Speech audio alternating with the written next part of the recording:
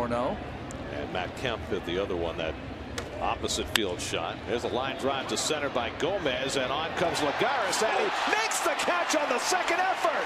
What a play!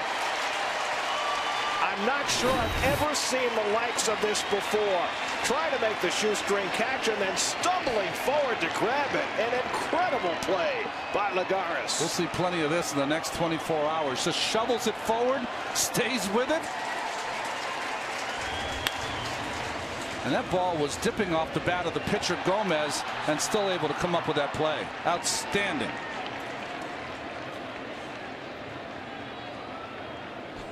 The power of concentration.